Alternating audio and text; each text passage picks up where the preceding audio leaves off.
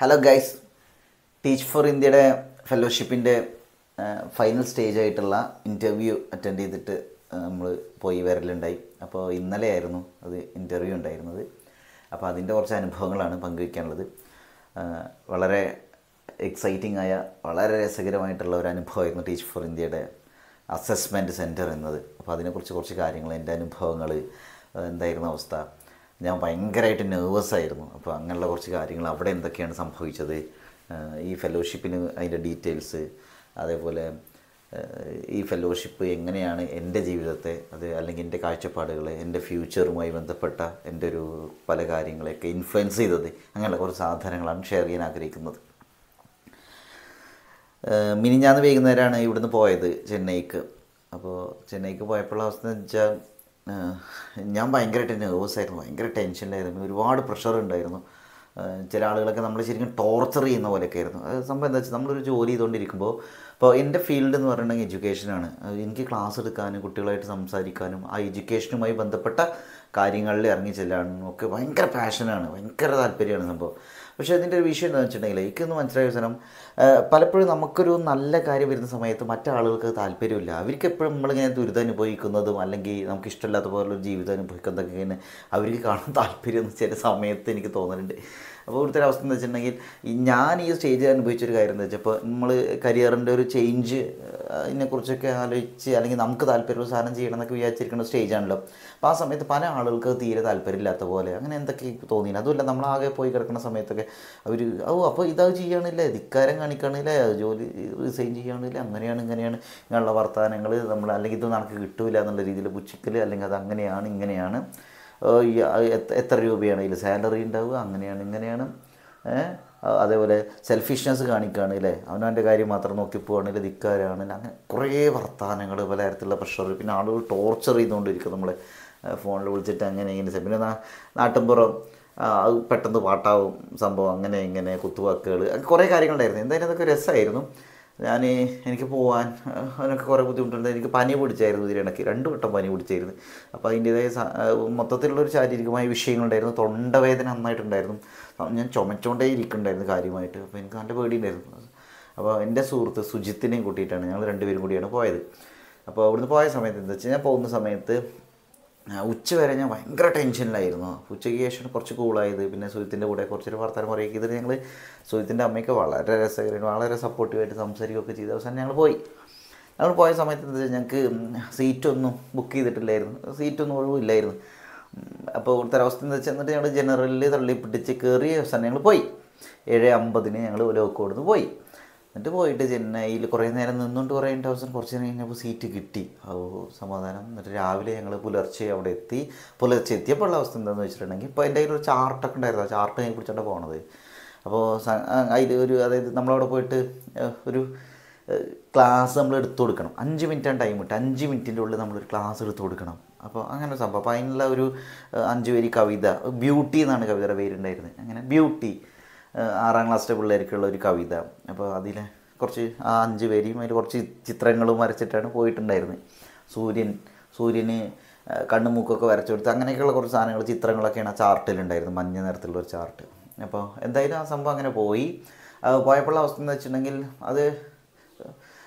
അതുകൊണ്ട് പോയി. എന്നിട്ട് രാവിലെ അവിടെ എത്തിയപ്പോൾ അവസ്ഥ എന്ന് വെച്ചാൽ, അപ്പോൾ എന്തായാലും പാൻറ്റിൻ്റെ കാര്യം വിറ്റാണ്.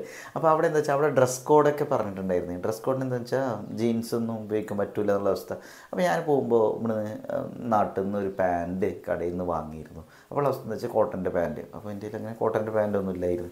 കോട്ടൻ്റെ പാൻറ്റ് വാങ്ങിയപ്പോൾ ഉള്ള അവസ്ഥ എന്താണെന്ന് വെച്ചിട്ടുണ്ടെങ്കിൽ, ഞാൻ ഒരു പാൻറ്റ് നോക്കി. അപ്പോൾ അതിനൊക്കെ കുറച്ചും കൂടിയൊക്കെ ഒന്ന് ലൂസായിട്ടുള്ളൊരു പാൻറ്റ്, അത് നമുക്ക് ഇടയ്ക്കിടയ്ക്ക് കുനിയൊക്കെ വേണം. അപ്പോൾ എനിക്കെന്താ വെച്ചാൽ, ഈ തൊട ടൈറ്റ് ആയിക്കുന്ന പാൻറ്റൊന്നും റെഡി ആവില്ല, ഭയങ്കര പ്രശ്നമാണ്, അൺകംഫർട്ടബിളാണ്. അപ്പോൾ ഞാൻ കുറച്ചുകൂടി ലൂസായ ഒരു പാൻറ്റ് അവിടെ നിന്ന് എടുത്തുനിന്ന്. പക്ഷെ അത് ഇട്ട് നോക്കിയില്ല. ഞങ്ങൾ വലിയൊരു അബദ്ധമാണ്, ഇട്ട് നോക്കിയില്ല. അപ്പോൾ ഈ പാൻറ്റ് 2-3 വട്ടം ഊരണ്ടേന്നൊക്കെ വിചാരിച്ചിട്ടേ ഒരു പാൻറ്റ് ഇട്ടിട്ട് പിന്നെ ഞാൻ എന്നാൽ അത് മതി പറഞ്ഞിട്ട് പോയി. പക്ഷേ വിഷയം എന്താ വെച്ചാൽ, അവിടെ പോയ സമയത്ത് ഞങ്ങൾ ചെന്നൈയിലെത്തിയിട്ട് ഡ്രസ്സ് മാറ്റാൻ വേണ്ടിയിട്ട്, അതായത് ബാത്റൂമിലൊക്കെ ഡ്രസ്സ് മാറ്റാൻ വേണ്ടി നോക്കുന്ന സമയത്ത് അതിൻ്റെ സിബ് കിട്ടിയാവിടില്ല. അതായത് സിബ് ആകുമ്പോൾ അത് ആ ടൈറ്റായിട്ട് വരണമല്ലോ, സിബ് മേപ്പിട്ട് വലിക്കുമ്പോൾ ടൈറ്റായിട്ട് വരണമല്ലോ, ടൈറ്റ് ആവണില്ല, സിബ് പ്രശ്നമായി. അപ്പോൾ വിഷയം എന്താ വെച്ചാൽ, അപ്പോൾ എൻ്റെ കൂടെ സുഹിത്ത് പറഞ്ഞു, എന്ത് തേങ്ങ അടിച്ച് കാണിക്കണത്, അപ്പം നോക്കണ്ടല്ലേ അങ്ങനെ എങ്ങനെ നിൽക്കും. എന്തായാലും വേറെ വഴിയില്ല. അവിടെ പുതിയ പാൻറ്റ് വാങ്ങണമെങ്കിൽ അവിടെ നമ്മുടെ കയ്യിൽ ഒരുപാട് കാശൊന്നും ഇല്ലായിരുന്നു. ഇതിൽ പാൻറ്റ് വാങ്ങണമെങ്കിൽ കടകൾ തുറന്നിട്ടില്ല, ഒന്നുമില്ല. അതേപോലെ തന്നെ പുതിയ സിബ് എന്തെങ്കിലും മാറ്റണമെങ്കിൽ അവിടെ ടൈലർ ഒന്നുമില്ല. പിന്നെ ബാഗൊക്കെ തുന്നണ ആരെങ്കിലും ഉണ്ടോ എന്നൊക്കെ നോക്കി ഒന്നുമില്ല. രാവിലെ നേരത്തെ എണീക്കുക, 8:30 അതിൻ്റെ ഉള്ളിൽ കയറും വേണം, ഭക്ഷണം കഴിക്കണം. അങ്ങനെ കുറച്ച് പിന്നെ ഓരോ സാധനങ്ങളും നമ്മുടെ കയ്യിലുണ്ടോ സാധനങ്ങൾ, ആധാർ കാർഡിന് മറ്റൊക്കെ ചെക്ക് ചെയ്യണം. അങ്ങനെയൊക്കെ സംഭവം ഉണ്ടായിരുന്നു. പിന്നെ കയ്യിൽ ചെറിയ മുറി ഉണ്ടായിരുന്നു. അപ്പോൾ ബാൻഡേജ് നോക്കിയപ്പോൾ ബാൻഡേജൊന്നും അവിടെ കാണാനില്ല. ഞങ്ങൾ തലേദിവസം വാങ്ങിയതായിരുന്നു അത് പോണ സമയത്ത്. അപ്പോൾ എന്തായാലും കാണാനില്ല. ഞങ്ങൾ അവസാനം തിരിച്ചാൽ അവൻ തലേദിവസം ഇട്ടുള്ള പാൻറ് ഉണ്ടായിരുന്നു. ഇപ്പോൾ തലേദിവസമല്ല ഇന്നിട്ട പാൻറ്റായാലും എനിക്ക് കുഴപ്പമില്ല. പക്ഷേ എന്താ വെച്ചാൽ അത് കയറുന്നില്ലായിരുന്നു. എവിടുന്ന് ഇത് മാറ്റും? റോഡ് സൈഡിൽ നിന്ന് ഒരു ബുക്ക് പോയിട്ട് ആണ് ഇത് മാറ്റണത്. അത് ആലോചിക്കണം. നേരെ വിളിച്ചാൽ പറഞ്ഞാൽ ആളുകളൊക്കെ അപ്പോഴേക്ക് രാത്രിയൊക്കെ കഴിഞ്ഞാൽ നേരെ ഒരു 7 മണിയൊക്കെ ആയിരുന്നു. 7-7:15 സമയത്താണ്. അപ്പം എന്തായാലും അവിടെ പോയിട്ട് അവൻ്റെ പാൻറ്റ് വലിച്ച് കയറ്റി. അവനാണെങ്കിൽ ആ പാൻറ്റ് ടൈറ്റാക്കുകയും ചെയ്തിരുന്നു. ടൈറ്റാക്കിയിട്ട് ദൈവമേ ചതവിടാൻ പറ്റുമോ എന്നൊക്കെ പേടിച്ച് പോയി. അവസാനം അവൻ്റെ പാൻറ്റ് ഇട്ടിട്ടാണ് കയറിയത്. എന്നിട്ട് അവിടെ പോയി കഴിച്ചു എന്ന് മാത്രമല്ല, അവിടെ പോയി ഭക്ഷണം കഴിച്ച് എന്നിട്ട് ഞങ്ങൾ ഉള്ളിൽ കയറിയപ്പോൾ എന്ന് വെച്ചാൽ 8:30 9 മണിയൊക്കെ ഏകദേശം സ്റ്റാർട്ട് ചെയ്തപ്പോൾ ആളുകൾ അങ്ങനെ. എന്നിട്ട് അവിടെ പോയപ്പോൾ 2 സെലക്ടേഴ്സ് അവിടെ ഉണ്ടായിരുന്നു.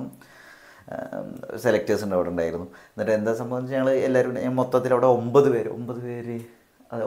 പേരാണ് അവിടെ ഉണ്ടായിരുന്നത്.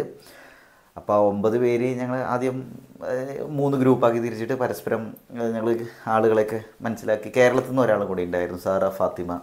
അപ്പോൾ ഒരു മലയാളിയെ കണ്ടുമുട്ടിയതിൽ നല്ല സന്തോഷമുണ്ടായിരുന്നു. നല്ല അടിപൊളി ഇൻഡിവിജ്വൽ സാറ ഫാത്തിമ. അപ്പോൾ എന്തായാലും എല്ലാവരും അടിപൊളിയാണ്, അവിടുത്തെ എല്ലാവരും അടിപൊളിയാണ്. അപ്പോൾ പെട്ടെന്ന് ഞാൻ മലയാളിനെ കുറിച്ച് പറഞ്ഞു മാത്രം. അപ്പോൾ ഞാൻ വേറെ ഇതിനിടയിൽ പറയേണ്ട സാധനം, ഒരു ഓട്ടോ ഡ്രൈവർ ഞങ്ങളെ കൊണ്ട് ഒരു സ്ഥലത്തേക്ക് കൊണ്ടുപോവുക, ഒരു കട അവിടെ തുറന്നുണ്ടാവുക, അല്ലെങ്കിൽ ഇതിൻ്റെ അങ്ങനെ എന്നൊക്കെ പറഞ്ഞിട്ടേ നമുക്കവിടെ നോക്കാം എന്നൊക്കെ പറഞ്ഞിട്ട് കൊണ്ടുപോയിട്ട് എത്രയും 4 കിലോമീറ്ററോ 5 കിലോമീറ്ററിന് എന്തോ ഉള്ളൂ. അവിടെ 250 റുപ്യ വാങ്ങി ഗൈസ്. എന്തായാലും അടിപൊളിയായിരുന്നു. എന്നിട്ട് ഞങ്ങൾ അതിൻ്റെ ഉള്ളിൽ കയറി, ടീച്ച് ഫോർ ഇന്ത്യയുടെ അതിൻ്റെ ഉള്ളിൽ കയറി ഞങ്ങൾ 3 ഗ്രൂപ്പാക്കി തരം തിരിച്ച്. എന്നിട്ട് പരസ്പരം ഞങ്ങൾ ആളുകളൊക്കെ എന്താ കാര്യങ്ങളെന്നൊക്കെ പെട്ടെന്ന് ചുരുങ്ങിയ സമയം കൊണ്ട് വെക്കണം. കോമൺ ആയിട്ടുള്ള 2 പോയിന്റുകൾ എന്തോ പറയണം, അതുപോലെ യുണീക്കായിട്ടുള്ള പോയിന്റുകളും പറയണം, 2-3 അങ്ങനെയൊക്കെ ആയിരുന്നു. അപ്പോൾ എന്തായാലും ഇപ്പോൾ നമ്മളൊരു ഇൻട്രോവേർട്ടാണല്ലോ, അപ്പോൾ അങ്ങനെയൊക്കെ സംഭവം. അപ്പോൾ അങ്ങനെയൊക്കെ കുറച്ച് സംഭവം ആളുകളൊക്കെ പെട്ടെന്ന് ഇടപെടുമ്പോഴേക്കും എനിക്കൊരു വിഷയം ഉണ്ടായിരുന്നു, നല്ല നെർവസ്നെസ് ഉണ്ടായിരുന്നു കാര്യമായിട്ട്. എന്തായാലും അത് കഴിഞ്ഞിട്ട് ഞങ്ങൾ അവിടുന്ന് എന്താ പറയുക, ഈ 2 സെലക്ടർമാരുണ്ട് പറഞ്ഞു. ഒരു സെലക്ടറിൻ്റെ കീഴിൽ 5 പേരും, മറ്റേ സെലക്ടറിൻ്റെ കീഴിൽ 4 പേരും, അങ്ങനെ എന്തായിട്ട് 5-10 പേരാണ് ഉണ്ടായിരുന്നു. 9 പേര് 10 പേരും എന്തായാലും അങ്ങനെ ഉണ്ടായിരുന്നു. എന്നിട്ട് ഞങ്ങൾ അവിടെ പോയി. അതായത് അപ്പോൾ ഒരു സെലക്ടറിൻ്റെ സെലക്ടർ ആയിട്ട് എനിക്ക് കിട്ടിയത് എൻ്റെ ഗ്രൂപ്പിന്. ഞങ്ങളവിടെ പോയിട്ട് എന്ത് ചെയ്തു, ഞങ്ങളവിടെ പോയിട്ട് അതിന് കാര്യങ്ങളൊക്കെ പറഞ്ഞു തന്നു, ഇൻസ്ട്രക്ഷൻസൊക്കെ കൃത്യമായിട്ട് പറഞ്ഞു തന്നു. എന്നിട്ട് സാമ്പിൾ ടീച്ചിങ് 5 മിനിറ്റിൻ്റെ ക്ലാസ് എടുക്കണമല്ലോ. അപ്പോൾ ആൽഫബറ്റിക് ഓർഡറിലാണ് വന്നത്. ആൽഫബറ്റിക് ഓർഡറിൽ എന്ന് പറഞ്ഞിട്ടുണ്ടെങ്കിൽ ആദ്യം അനിത, രണ്ടാമത് ഞാൻ, മൂന്നാമത് ആരുണ്ടായത്, മൂന്നാമതുണ്ടായിരുന്നത് സാഹിത്യ, നാലാമതുണ്ടായിരുന്നു സാറ ഫാത്തിമ, 5ാമത് വംശി. അപ്പോൾ എങ്ങനെ ഉണ്ടായിരുന്നു, ഞങ്ങൾ ഇത്രയും പേരാണ് ഉണ്ടായിരുന്നത്. അപ്പോൾ ആദ്യത്തെ അനിത ക്ലാസ് എടുത്തു. അപ്പോൾ എനിക്കൊന്ന് ടെൻഷൻ കയറുണ്ടായിരുന്നു. അപ്പോൾ ഞാൻ ഈ ചാർട്ടൊക്കെ ഇങ്ങനെ അയച്ചിക്കടി അത് ഇടയ്ക്ക് അവിടെ കൂടി കയറിയിട്ടൊക്കെ ഉണ്ടായിരുന്നു. ആ ചാർട്ടിൻ്റെ കാര്യം വേറൊരു കഥ പറയട്ടെ. എന്തായാലും ആ സാധനം അങ്ങനെ ആ ചാർട്ടൊക്കെ അവിടെ ഒട്ടിച്ച് 1 മിനിറ്റാണ് പ്രിപ്പറേഷൻ, ചാർട്ട് തൂക്കാനൊക്കെ ഉള്ളത്. അപ്പോൾ എന്നിട്ട് നമ്മൾ ക്ലാസ് എടുക്കണം. അപ്പോൾ എനിക്ക് ആ വംശിരാജുവിന് പ്രത്യേകം എടുത്തു പറയാം. വംശിരാജു എന്താണെന്ന് വെച്ചാൽ വളരെ സപ്പോർട്ടീവ് ആയിരുന്നു. ഞാൻ ഹെൽപ്പ് ചോദിക്കാണ്ട് തന്നെ വംശിരാജു പെട്ടെന്ന് വന്നിട്ട് എന്നെ ഒട്ടിക്കാനൊക്കെ ഹെൽപ്പ് ചെയ്തു. എനിക്ക് I am really grateful to that ഗായ്. എന്തായാലും ഭയങ്കര സന്തോഷമായി. എന്നിട്ട് ഞാൻ ക്ലാസ് എടുക്കുമ്പോൾ എനിക്ക് ഭയങ്കര നെർവസ് ആണല്ലോ. അതേപോലെ ഒരുപാട് സ്ഥലമൊന്നും നോക്കില്ല, നേരെ ഫ്രണ്ടിലാണ് ഇവർ ഇരിക്കണം, അവിടെ വേണം ക്ലാസ് എടുക്കാൻ. അപ്പോൾ എനിക്ക് അതിൻ്റെ കുറച്ച് ഗ്യാപ്പ് വേണം, എന്നാലും എനിക്ക് മൂവ് ചെയ്യാനും ഇതൊക്കെ ഒന്ന് കൈ ഉയർത്താനൊക്കെ എനിക്കൊരു കംഫർട്ട് വരുള്ളൂ. അതിൻ്റെ ഒരു വിഷയമുണ്ട്. അപ്പോൾ എന്തായാലും മുന്നിലായിരുന്നു. അതുപോലെ സൗണ്ട് ഒരുപാട് ഉയർത്തി സംസാരിക്കാൻ എനിക്ക് അവിടെ അൺകംഫർട്ടബിൾ ആയിരുന്നു. അതായത് എനിക്ക് സൗണ്ട് ഉയർത്തി സംസാരിക്കണം, എന്നാലും എനിക്കിഷ്ടമുള്ളൂ. അങ്ങനെയൊക്കെ ഒരു സാധനമാണത്. അപ്പോൾ ഞാൻ ആഗ്രഹിച്ചിരുന്നത് 6ാം ക്ലാസ്സിലെ കുട്ടികളെ പഠിപ്പിക്കുമ്പോൾ ബ്യൂട്ടി എന്നുള്ളൊരു കവിതയാണ്. അത് 6ാം ക്ലാസ്സിലൊരു കുട്ടിയുടെ ഒരു എന്തൂസിയാസം വെച്ച് ക്ലാസ് എടുക്കണം എന്ന് എനിക്കൊരു ആഗ്രഹം ഉണ്ടായിരുന്നു. ഭയങ്കര എൻഗേജിങ് ആയ രീതിയിൽ അങ്ങനെ വേറെ ഡിഫറൻ്റ് ആയ ഒരു സാധനമാണ് ഞാൻ പ്ലാൻ ചെയ്തിരുന്നത്. അപ്പോൾ ഞാൻ വിചാരിച്ച പോലെ ഒന്നും അവിടെ നടന്നില്ല. ഭയങ്കര നെർവസ് ആയിരുന്നു, ഒക്കെ ആയിരുന്നു. എന്തായാലും സംഭവം ഓക്കെ, കുഴപ്പമില്ലായിരുന്നു. അതിൽ പ്രത്യേകം എടുത്തു വരേണ്ട സാധനം സാഹിത്യയുടെ ഒരു ആറ്റിറ്റ്യൂഡ്. ആ സമയത്ത് സാഹിത്യം ഞാൻ ക്ലാസ് എടുക്കുന്ന സമയത്ത് സാഹിത്യം നല്ല രസമായിരുന്നു. അതായത് നല്ല കൗണ്ടറുകളൊക്കെ നമുക്ക് പ്രതീക്ഷിക്കാം ക്ലാസ് എടുക്കുമ്പോൾ, അങ്ങനെയാണ് സാധനം. അപ്പോൾ അവിടെ ഇരിക്കുന്ന സമയത്ത് സാഹിത്യ തലയൊക്കെ ഇങ്ങനെ കുലുക്കിയിട്ട് സാഹിത്യയുടെ റെസ്പോൺസ് അടിപൊളിയായിരുന്നു. എനിക്ക് ഭയങ്കര എന്താ പറയുക, വൈറ്റലൈസ് ചെയ്യുന്ന ഒരു എനർജി ആയിരുന്നു അത്, പ്രസൻസ് ആയിരുന്നു സാഹിത്യയുടെ, അടിപൊളിയായിരുന്നു. പിന്നെ എല്ലാവരും സപ്പോർട്ടീവാണ്. ഇൻസ്ട്രക്ടർ യുവാനൊക്കെ ഭയങ്കര സപ്പോർട്ടീവാണ്. അപ്പോൾ ചാർട്ട് കണ്ടിട്ട് നമ്മൾ പലതരത്തിലുള്ള റെസ്പോൺസുകൾ അവിടെ നിന്ന് വരും. അപ്പോൾ ചാർട്ട് കണ്ടിട്ട് എന്താണെന്ന് വെച്ചാൽ ഈ ചാർട്ട് എന്താ പറയുക ചന്തമല്ലല്ലോ അങ്ങനെ ഒരു രീതിയിൽ കമൻറ്റ് ചെയ്തു. അപ്പോൾ പെട്ടെന്ന് കേട്ടപ്പോൾ ഞാൻ ഇപ്പോൾ എവിടെ നിൽക്കണത്, ടീച്ച് ഫോർ ദിയുടെ ക്ലാസ് എടുക്കാൻ വന്നിരിക്കണം, അതൊക്കെ ഞാൻ മറന്നുപോയി. അപ്പം പെട്ടെന്ന് ഞാൻ എന്തോ പറഞ്ഞു, എനിക്കത് കൃത്യമായിട്ട് ഓർമ്മയില്ല. എന്താ നമുക്ക് അടുത്തതിൽ ശരിയാക്കാം, സോറി ഇതങ്ങനെ എന്തോ ഞാൻ പറഞ്ഞു, എനിക്കത് ഓർമ്മയില്ല എന്താ പറഞ്ഞത് തന്നെ. അപ്പോൾ തൊട്ടപ്പുറത്തത് വംശി രാജു അവിടുന്ന് പറഞ്ഞത് എനിക്കിഷ്ടമായി, നല്ല രസമുണ്ട് ഇത്. അപ്പോൾ അത് സത്യം പറഞ്ഞിട്ടുണ്ടെങ്കിൽ എനിക്ക് ഭയങ്കര എന്താ പറഞ്ഞാൽ എൻ്റെ ഉള്ളിലോട്ട് കൊണ്ടുവത് വംശി അങ്ങനെ പറഞ്ഞത്. അപ്പോൾ അത് കഴിഞ്ഞു, ക്ലാസ് എടുത്തു. 5 മിനിറ്റുള്ള എൻ്റെ ഒരു 4.5 മിനിറ്റൊക്കെ കഴിഞ്ഞപ്പോൾ ഏകദേശം ഒരു കോലായി. എന്നിട്ട് ഞാൻ താങ്ക് യു എന്ന് പറഞ്ഞിട്ട് നിർത്തി. അങ്ങനെയായിരുന്നു ക്ലാസ് എടുക്കൽ. എൻ്റെ അടുത്ത സംഭവം എന്താണെന്ന് വെച്ചിട്ടുണ്ടെങ്കിൽ ഗ്രൂപ്പ് ഡിസ്കഷനാണ്. അതായത് ഒരു ഒരു ഒരു ഒരു ഒരു നമ്മൾ ഹോട്ടലിലെ മെനു എന്നൊക്കെ പറയണ മാതിരി ഒരു സൈഡിൽ ഇങ്ങനെ കൊടുത്തിട്ടുണ്ട്. ഇപ്പോൾ 16% പിള്ളേർക്ക് ഇങ്ങനെ പ്രശ്നമുണ്ട്, ഇത്ര ശതമാനം ഡ്രോപ്പ് ഔട്ട്സ് ഉണ്ട്, ഇവർ പാരൻസ് 46 ആളുകൾക്ക് എന്താ പറയുക 10ാം ക്ലാസ് വരെ പഠിക്കാൻ പറ്റിയിട്ടില്ല, ഹയർ എഡ്യൂക്കേഷനെ കുറിച്ച് ഇത്ര ശതമാനം പിള്ളേർക്ക് അവർക്ക് കിട്ടണില്ല, അതിൻ്റെ ഓപ്പർച്യൂണിറ്റീസ് ഇല്ല, അവർ പഠിക്കുന്നില്ല, അങ്ങനെ കുറേ സാധനം, ഹയർ എഡ്യൂക്കേഷൻ കിട്ടണില്ല എന്നൊക്കെ കുറേ സംഭവങ്ങളൊക്കെ ഡാറ്റ ഇതിൽ കൊടുത്തിട്ടുണ്ടായിരുന്നു. അതിൻ്റെ ബാക്കിൽ ആറോളം പ്രോഗ്രാമുകളുണ്ടാവും. അതായത് വെൽഫെയർ പ്രോഗ്രാമുകൾ എന്ന് പറഞ്ഞ പോലെ, അല്ലെങ്കിൽ നമ്മുടെ കുറച്ച് വർക്ക്ഷോപ്പുകൾ, അങ്ങനെയുള്ള കുറച്ച് സംഗതികൾ. അപ്പോൾ അതിന് ഇതിനൊക്കെയാണ് ഫണ്ട് അവർ കൊടുക്കുന്നത്. അതാണ് നമ്മുടെ കേസ്. അപ്പോൾ സംഭവം എന്താ വെച്ചാൽ അതിൽ 2 എണ്ണമാണ് നമുക്ക് സെലക്ട് ചെയ്യാൻ പറ്റുള്ളൂ. അത് ഡിസ്കസ് ചെയ്തിട്ട് നമ്മൾ 2 എണ്ണം സെലക്ട് ചെയ്യണം. 5 പേരുണ്ടെങ്കിൽ 5 പേരും ഓക്കെ എന്ന് പറയുന്ന 2 പ്രോജക്റ്റുകളായിരിക്കണം. അങ്ങനെ ഡിസ്കസ് ചെയ്യണം നമ്മൾ. അങ്ങനെയായിരുന്നു. അപ്പോൾ നമ്മളവിടെ വൊക്കേഷണൽ ട്രെയിനിങ്ങും അതേപോലെ സ്റ്റുഡൻസിനുള്ള കരിയർ അപ്ലിഫ്റ്റ്മെൻറ്റുള്ള കുറച്ച് പ്രോഗ്രാം അങ്ങനെയുള്ള ഒരു സാധനവും, അങ്ങനെ ഒരു സാധനമാണ് ഞങ്ങൾ സെലക്ട് ചെയ്തത്. പക്ഷേ അതിൽ പെട്ടെന്ന് പറഞ്ഞു, ഇൻസ്ട്രക്ടർ പറഞ്ഞു വൊക്കേഷണൽ ട്രെയിനിങ്ങിന് ഫണ്ട് ഇല്ലെങ്കിൽ എന്ത് ചെയ്യും, ഇല്ല എന്ന് പറഞ്ഞു. അപ്പോൾ ഞങ്ങൾ പെട്ടെന്ന് മാറ്റിയിട്ട് safety, community safety and development അങ്ങനെ ഒരു സാധനം ആണ് എടുത്തത്. അങ്ങനെ 2 പ്രോജക്റ്റുകൾ ഞങ്ങൾ സെലക്ട് ചെയ്തു. അത് കഴിഞ്ഞിട്ട് ക്രിട്ടിക്കൽ തിങ്കിങ്ങിൻ്റെ ഒരു പാർട്ടായിരുന്നു. അതായത് ഒരു ബുക്ക്ലെറ്റ് തരും, അതിൽ കുറേ പേജുകളുണ്ടായിരുന്നു, 13 ചോദ്യങ്ങളാണ്. അപ്പോൾ കുറേ ടേബിളുകളൊക്കെ എന്നൊരു ഡാറ്റ തന്നിട്ടുണ്ടാവും, ക്വാണ്ടിറ്റേറ്റീവ് ഡാറ്റയും ക്വാളിറ്റേറ്റീവ് ഡാറ്റയും. എന്നിട്ട് എന്താ ചെയ്യുന്നത് വെച്ചാൽ നമ്മൾ അതിനെ അനലൈസ് ചെയ്തിട്ട് ഇപ്പോൾ 1 2 3 4 5 അങ്ങനെ കുറേ ഉണ്ടാവും, അതിൽ ഏതാണ് ഉത്തരം നമ്മൾ എഴുതണം. ഇങ്ങനെ സംഭവം. സത്യം പറഞ്ഞാൽ എൻ്റെ കിളി പാറിയ സമയത്ത്. പിന്നെ എനിക്കാണെങ്കിൽ ഭയങ്കര ടയേർഡും ആയിരുന്നു. എനിക്ക് പെട്ടെന്ന് നെർവസായി, എന്താ അതിവിടെ സംഭവിച്ചുകൊണ്ടിരിക്കും. പിന്നെ വായിച്ചാലും തീരില്ല, കുറേ ഉണ്ടാവും വായിക്കാൻ. അപ്പോൾ എനിക്ക് പെട്ടെന്ന് ആ ഡാറ്റ ശരിയാവില്ല. എൻ്റെ മൈൻഡിൽ പുക കയറിയ പോലെയായിരുന്നു. എനിക്ക് ആ പനി പിടിച്ച ക്ഷീണമൊന്നും മാറിയിട്ടില്ലായിരുന്നു. അപ്പോൾ അതിൻ്റെ പ്രശ്നമുണ്ടായിരുന്നു. 13 ചോദ്യങ്ങളിൽ ഞാൻ 8 എണ്ണം എന്തോണ് ഞാൻ അറ്റൻഡ് ചെയ്തത്. വെറുതെ കറക്കി കുത്തണ്ട വിചാരിച്ചു അറിയണത് എഴുതുക സാധനം. അപ്പോൾ അതിൽ എല്ലാം ശരിയാവണമെന്നില്ല. 8 എണ്ണമാണ് 8 എണ്ണം 9 എണ്ണം എന്തുകൊണ്ട് ഞാൻ അറ്റൻഡ് ചെയ്തിട്ടുള്ളത്. അപ്പോൾ അതെനിക്ക് ഭയങ്കര വിഷമമായിരുന്നു. അത് എത്രയല്ലേ ചെയ്യാൻ പറ്റുള്ളൂ, കാരണം 20 മിനിറ്റാണ് 13 ചോദ്യങ്ങൾ. അപ്പോൾ എന്തായാലും അത് കഴിഞ്ഞു. ഇതൊന്ന് വായിച്ചു നോക്കാൻ തന്നെ സമയം ഒരുപാട് വേണം. പിന്നെ ഇതൊക്കെ മറന്നു പോവുകയാണ്. പിന്നെ അതിൽ മാർക്ക് ചെയ്യാൻ പാടില്ല നമ്മുടെ ബുക്കിലെറ്റിൽ, അങ്ങനെ ഒരു സംഭവം ഉണ്ട്. അപ്പോൾ അതൊക്കെ പ്രശ്നമായിരുന്നു. ഈ മാർക്ക് ചെയ്യാണ്ടൊക്കെ നമ്മൾ ചെയ്യുക എന്നൊക്കെയുള്ള വിഷയം. എന്നിട്ട് വേറെ പേപ്പറിൽ നമ്മളിങ്ങനെ ഉത്തരം എഴുതി വെക്കണം. എന്തായാലും അതങ്ങനെ അത് കഴിഞ്ഞു. അത് കഴിഞ്ഞ് പിന്നെയാണ് നമ്മുടെ എന്ത് വരുന്നത്, പിന്നെയാണ് ഇൻ്റർവ്യൂ എന്ന് പറയുന്നത്. അങ്ങനെ ഓരോ സ്ലോട്ടായിട്ട് ഇങ്ങനെ സംഭവം. അത് 12 to 1:30, 1:30 to 2:30, 2:30 to 3:30, 3:30 to 4:30, 4:30 to 5:30 ഇങ്ങനെയാണ്. അപ്പോൾ മൊത്തം 10 പേര്, ശരിയാണ് 10 പേരുണ്ടായിരുന്നു കേട്ടോ. അപ്പോൾ എന്താ അവസ്ഥ വെച്ചാൽ ഈ 10 പേർക്ക് രണ്ട് സെലക്ടർമാരല്ലേ ഉണ്ട് പറഞ്ഞത്. അപ്പോൾ ആദ്യം രാവിലെ ഇപ്പോൾ ഞങ്ങൾക്ക് യുവാനാണ് സെലക്ടർ ഉണ്ടായിരുന്നത്. അപ്പോൾ ഇൻ്റർവ്യൂ നടത്തുക അലങ്കൃതയായിരിക്കും. അപ്പോൾ അങ്ങനെ അപ്പോൾ നമ്മൾ തന്നെ ഡിസ്കസ് ചെയ്ത് നമ്മുടെ സ്ലോട്ട് നമ്മളെല്ലാവരും ഡിസ്കസ് ചെയ്തിട്ടാക്കണം. അപ്പോൾ എൻ്റെ സ്ലോട്ട് 2:30 to 3:30 അങ്ങനെയായിരുന്നു. 2:30 to 3:30. കാരണം എൻ്റെ ഫ്രണ്ടിന് അതിന് ശേഷം അവന് പിറ്റേ ദിവസം പഴനി പോകണമായിരുന്നു വേറെ ഫ്രണ്ടിൻ്റെ കൂടെ. അപ്പോൾ അവൻ അങ്ങനെ തിരിച്ച് വരുമ്പോൾ ഒലോക്കോട് നിന്ന് പാലക്കാട് നിന്ന് അവൻ തിരിച്ചെന്ത് ചെയ്യും, പഴനിക്ക് മറ്റേ ഫ്രണ്ടിൻ്റെ കൂടെ പോകും. അങ്ങനെയാണ്. അപ്പോൾ ആ ടൈമിൽ അവനോട് എത്തിക്കണം. അങ്ങനെയൊക്കെ ആയിരുന്നു. അപ്പോൾ ഇൻ്റർവ്യൂ സംഭവം ഭക്ഷണം കഴിക്കുക, അതാണ് ഭക്ഷണം കഴിക്കാൻ വേണ്ടിയിട്ടൊക്കെ പുറത്തേക്ക് പോകുന്ന സമയത്ത് നമ്മുടെ അവിടെ ഒരു പേരിങ്ങനെ ഒട്ടിക്കേ. അപ്പോൾ ഞാനത് എടുത്ത് കളയാൻ അതൊന്ന് റിമൂവ് ചെയ്യാൻ മറന്ന്. എന്നിട്ട് നേരെ കഴിക്കേണ്ടി പോകുമ്പോൾ ആളുകളൊക്കെ അടുത്ത് വന്നിട്ട് രമേഷ്. അപ്പോൾ എനിക്കത് ആദ്യം മനസ്സിലായില്ല. അതിങ്ങനെ ഇവർക്കൊക്കെ എൻ്റെ പേര് അറിയാൻ നോക്കിയപ്പോൾ സംഭവം എന്താ വെച്ചാൽ അതിലവിടെ എഴുതി വെച്ചാൽ പിന്നെ എന്താവട്ടെ പറഞ്ഞിട്ട് പിന്നെ തിരിച്ച് ഭക്ഷണം കഴിക്കലൊക്കെ കഴിഞ്ഞ് ഓടി വന്ന് ഇൻ്റർവ്യൂ 2:30. ഞാനപ്പോൾ ന്യൂസായിരുന്നു, അലങ്കൃതയായിരുന്നു എൻ്റെ ഇൻ്റർവ്യൂവർ ആയിട്ടുണ്ടായിരുന്നത്. അപ്പോൾ ഞാനവിടെ ഉള്ളിൽ കയറിയപ്പോൾ മൊത്തത്തിൽ റിഫ്ലക്റ്റ് ചെയ്യും നമ്മുടെ ആ experience, നമ്മളെന്തുകൊണ്ട് Y V R join teach for India, എന്താണ്, പിന്നെ എന്തൊക്കെ ബാരിയേഴ്സാണുള്ളത്, നമുക്ക് എന്തൊക്കെ പ്രശ്നങ്ങളാണ് അനുഭവിക്കണമെന്ന്, അങ്ങനെ മൊത്തത്തിൽ പേഴ്സണലായിട്ട് ചകഞ്ഞെടുക്കും. ആ കാര്യങ്ങളൊക്കെ ചോദിക്കും. എനിക്കത് ഭയങ്കര രസമായി ഇൻ്റർവ്യൂ. കാരണം ഭയങ്കര രസമാണ്. നമുക്കിങ്ങനെ രസമായിട്ട് ഹൃദയം തുറന്ന് സംസാരിക്കാൻ പറ്റുന്ന ഒരു സ്പേസാണ് ടീച്ച് ഫോർ ഇന്ത്യയുടെ ഇൻ്റർവ്യൂ. എനിക്കത് നല്ല ഇഷ്ടമായി. നല്ല ഇഷ്ടമായി പറഞ്ഞാൽ നല്ല ഇഷ്ടമായി ആ സാധനം ഇൻ്റർവ്യൂ. അപ്പോൾ 45-50 മിനിറ്റോളം സംസാരിച്ച്. അപ്പോൾ അങ്ങനെയാണ് സംഭവം. അപ്പോൾ അത് കഴിഞ്ഞിട്ട് പുറത്തിറങ്ങി ഓക്കെ എന്നൊക്കെ പറഞ്ഞിട്ട് പോന്നു ഞങ്ങൾ. പിന്നെ രാത്രി വൈകിട്ടത്തെ ട്രെയിൻ പിന്നെ അവിടെ നിന്ന് പോന്നു. നല്ല തിരക്കുണ്ടായിരുന്നു അവിടെ റെയിൽവേ സ്റ്റേഷനിലൊക്കെ. ചെന്നൈയിലാണല്ലോ. അപ്പോൾ നമ്മൾ സിനിമയിൽ കാണുന്ന പോലെ ചെന്നൈയുടെ ഒരു അവസ്ഥയല്ല, അത് അങ്ങനൊരു വൈബല്ലായിരുന്നു അവിടെ. പിന്നെ വേറെ ഞങ്ങൾ പോയ ദിവസം അവിടെ മഴ ഉണ്ടായിരുന്നു. ഞങ്ങൾ ഇവിടെ പരിപാടി വെച്ചാൽ ഇങ്ങനെയാണ്.